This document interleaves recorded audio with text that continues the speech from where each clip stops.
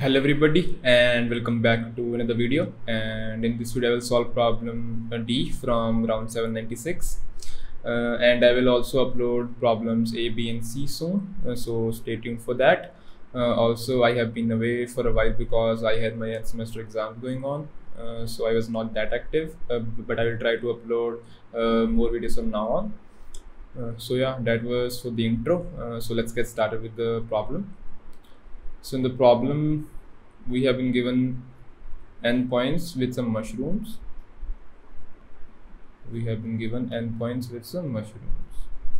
So we have some points like these, and we have A1 mushrooms here, A2 mushrooms here, A3, A4, A5, and so on till AN. In one move, we can eat any number of we can eat mushrooms at any point. So let's say I eat mushrooms at point A2. After I eat the mushrooms, one mushroom will be added to each point. So one mushroom will be added to each point. So something like this. And in one move, I can either move left, either move left, either move right, or I can stay at the same point and eat the same mushroom again. So we have to tell the maximum number of mushrooms that we can eat, given that we have k moves. Given k moves, we will tell the maximum number of mushrooms that we can eat.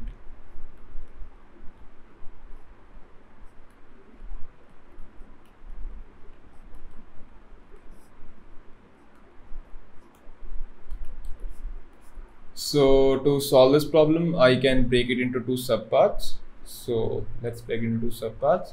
So we will first solve the problem, subpart 1 or case 1 you can say, where k is less than n. When k is less than n. So when k is less than n, the number of moves required will be obviously less than n. So if my array is something like this, let's call this A1, A2, A3, A4, A5, so on till AN. Let's say I start at any point, let's say I start at A3, and let's say I choose to eat A3. When I eat A3, it will become 0 and 1 will be added to all the points. So this will become 1, 1, plus 1, plus 1, plus 1, so on. So now I will move to A4. Let's say I eat A4 now, right? I will also eat this. And now this will become plus 1, plus 1, plus 1, plus 1, plus 1, and so on. Now you can see that it never makes sense to move back to A3, right? Because my A3 has plus 2 here, but my A5 also has plus 2 here. My A5 also has plus 2, but my A3 only has plus 2, but my A5 also has some positive number A5 here, right? So you can easily say A5 plus 2 is greater than 2, right? So it is never optimal to go back. So if I have come from A3 to A4, it is never optimal to go back. It is never optimal to go back. So I will just move to A5, right? I will just move to A5 and I will eat A5. So the observation here is, it is never optimal to go back. So we will just eat k mushrooms or k points in a row.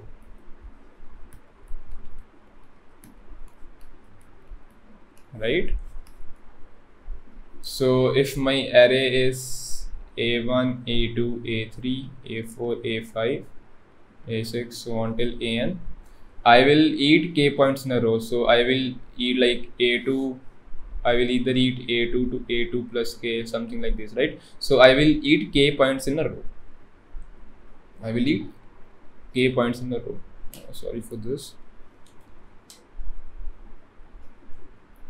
Right? I will eat k points in a row.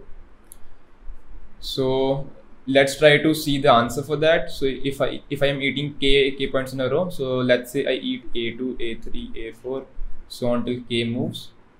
So first of all, I will eat A2, right? It will increase 1 everywhere, right? and my answer will be A2. Then I will eat A3 plus 1. Answer will be A3 plus 1, and it will add plus 1 everywhere. Then I will eat A4 plus 2, and it will become A4 plus 2, and so on. I will keep eating for k moves. So in the end, answer will be A2 plus k minus 1 plus k minus 1. So you can see there are two factors here. One is a fixed factor and one is a variable factor. So I can remove my fixed factor first. So my fixed factor is 1 plus 2 plus 3 up to k minus 1, and it will give me k into k minus 1 by 2. So it is my fixed factor. Now I just want to maximize my A2 plus A3 plus this factor, right?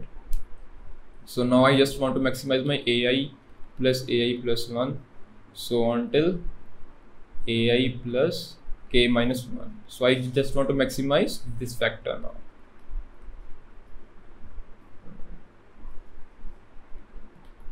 Maximize this factor, and it's fixed, right? So you just want to find any subarray of length k that has the maximum sum. So it's basically the answer. So the answer here is maximum sum subarray of length k plus your fixed factor. What is a fixed factor? Fixed factor is k into k minus 1 by 2.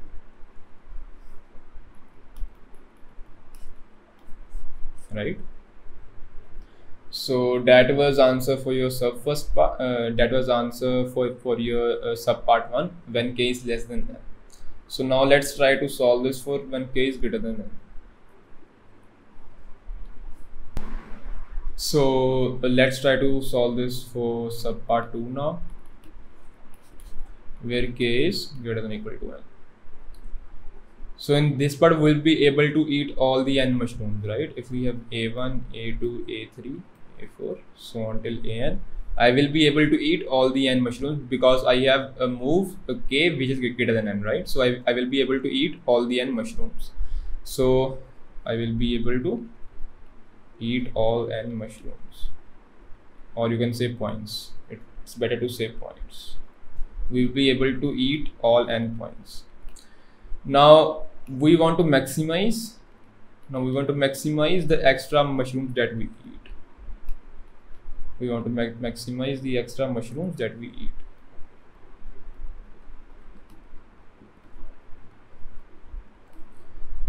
Right? Because we have moves, we have more moves than n, so we will be definitely able. We will definitely eat all the n points. Now we just want to maximize the extra mushrooms that we can eat in k moves. So I think here is some you need some intuition here. So to come up with the approach that will help you maximize this, you can try 3 or 4 hit and trials, and I think you will soon land at an approach that will work for you, right? So here is how I thought about this. So I will explain how I thought about this, right? So if you have A1, A2, A3, A4, so on till n, you are applying k moves, right? You are applying k moves. So there are n points, and each point spawns one extra mushroom in one move, right? So in total n into k, total mushrooms will be spawned, right? In total n into k, total mushrooms will be spawned, and you want to eat maximum of them.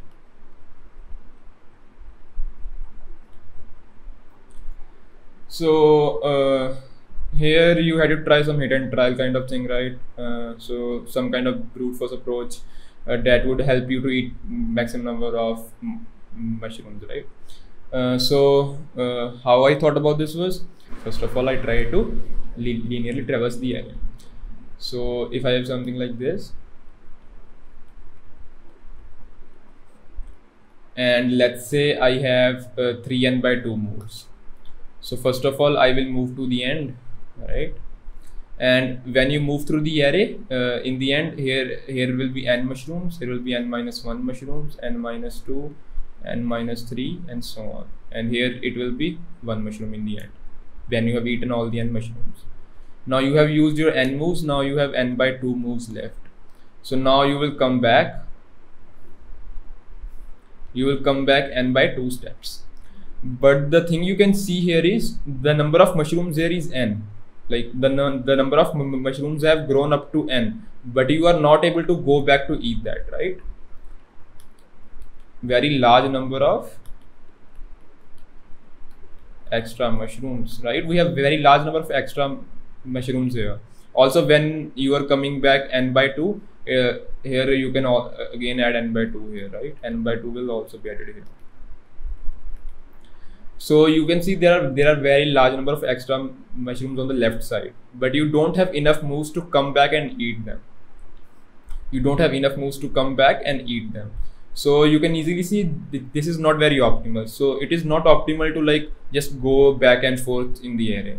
So you have to find some other approach. So the approach that works is,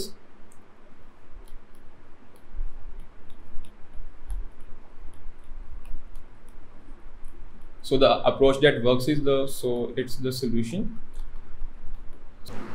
I told you in the starting, right, that we have 3 possible moves. Either we can move right, either we can move left, or we can stay at the point. So now we can make use of the operation of staying at the point. So how can we use that? Let's see. So what I will do is I will start at my point A1 and I will just stay here. I will stay here until I have n-1 moves left. I will stay here until I have n-1 moves left. Why am I doing so? Because it will help my mushrooms to grow. All my mushrooms here will grow very fast, right? All my mushrooms here will keep growing. They will keep growing, they will keep growing, right? And in the end, when I have n-1 moves left, I can just traverse through the array once and I can eat all of them. So it is better than the previous approach, obviously, because in the previous approach, we allowed the mushrooms to grow, but we did not have enough moves to go back and grab them all, right? But in this approach, we are waiting at the starting point and we are allowing the mushrooms to grow. And then when they have grown sufficiently and we have n-1 moves left, we will traverse through the array once and eat all the mushrooms. So now let's count the number of mushrooms that we eat here. So for that we will do some math stuff. So let's count that. So in total, like I told you, we have k moves. So we have n into k total mushrooms. And A1, A2, A3. We are moving through the array once, right? So also my k is greater than equal to n, Lakh is had in the beginning. So we will obviously able to eat all A1s, A2s and A3s. So my answer will obviously contain A1, A2, A3 up to AN. Now I just want to count the number of extra mushrooms that I will eat. So when I have n-1 moves left, I will start traversing the array. So when I go from A1 to A2, I will have 2 mushrooms here and I will have 1 mushroom here. When I go from A2 to A3, I will have 1 mushroom here. This one will become 2 and this 2 will become 3. Similarly, when I move to A4, it will become 4 here, 3 here, 2 here, 1 here. And similarly, when I reach AN, my array will look something like this. I will have n mushrooms here, n-1 here, n-2, and 1 mushroom at the end. So I am not able to eat. So I am not able to eat 1 plus 2 plus 3 up to n. That is n into n plus 1 by 2 mushrooms. So I am not able to eat these many mushrooms. We are not able to eat these. So in total you had n into k extra mushrooms, and we are not able to eat n into n plus 1 by 2 of them. So my answer will be, obviously, answer is a1 plus a2 plus a3 so on till an, plus my total mushrooms that are n into k, and the mushrooms that I'm not able to eat, that is n into n plus 1 by 2. And that will be your answer for your second part. So I think I've explained enough. So if I have to summarize once again, there will be two subpaths. One is when k is less than n. The answer for this is maximum sum subarray of length k plus k into k minus 1 by 2, and when k is greater than equal to n, your answer is equal to summation of ai plus n into k minus n into n plus 1 by 2. So these will be your two mathematical formulas for your answer. So if you want to see the code for this, I don't think there is anything like too flashy here. Like these are just the mathematical formulas. And if you guys have a doubt, do ask me in the comments and I will try to help you out. Also, if you guys don't know, Continue Newton School is offering a full stack development course. The course is over 6 months long, and it is totally based on pay after placement model, and you don't have to pay anything. There is zero hidden fees, there is zero upfront fees, and they are granting you a minimum package of rupees 5 lakhs, and the average package is rupees 7 lakhs, and the highest package is over rupees 26 lakhs. So it is a very great opportunity. Also, all their mentors are from top MNCs like Google, Flipkart, Zomato, etc. Also, they will get you placed into the top MNCs as well, like Google, Flipkart, Zomato. So you can learn from the mentors that are working at those companies, and you can land a job at those companies yourselves. Also, you don't need to worry if you guys think कि यार मेरे को भी coding आती नहीं है, मैं भी fresher, मेरे को बिल्कुल नहीं आता है. The course is over 6 months long, and they will teach you from scratch. So you can still sign up for this. And if you guys are looking for a career in the tech field, this is a very great head start that you should sign up for. And if you want to land a job, I highly vouch for this. And if you guys want to sign up, there will be a link down below, and you can go and sign up from there. So yeah, be sure to sign up for this, and I will see you in the next video. Bye bye.